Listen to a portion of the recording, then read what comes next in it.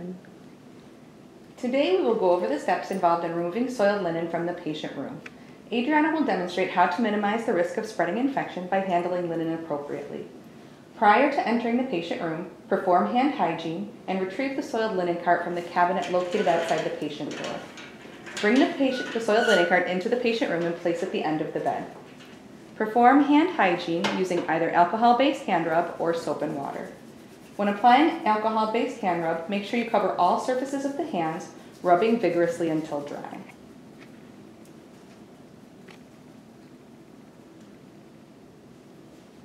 Don the appropriate size clean patient care gloves. Take care not to rip or tear the gloves while donning.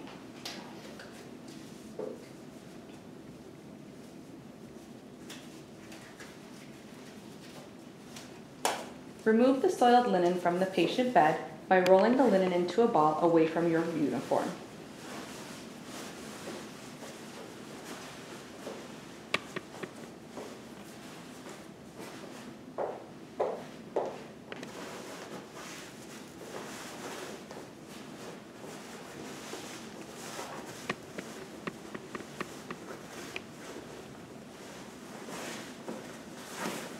Take the soiled linen and place into the soiled linen cart using the foot pedal to lift the lid.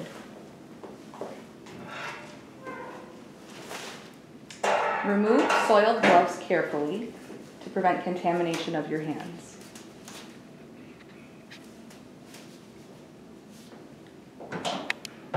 Perform hand hygiene.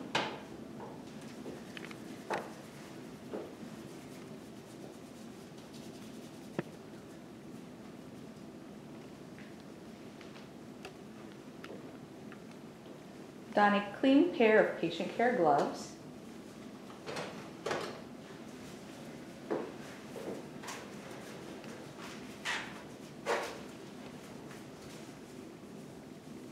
You will clean and disinfect all hard surfaces on the soiled linen cart, ensuring the surfaces remain visibly wet for the amount of time specified by the manufacturer located on the container.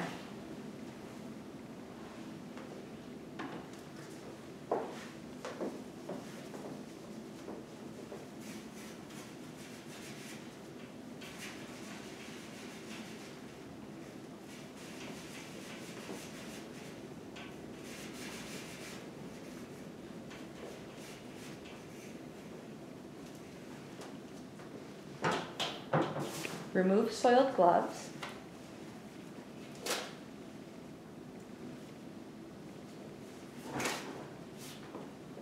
Perform hand hygiene.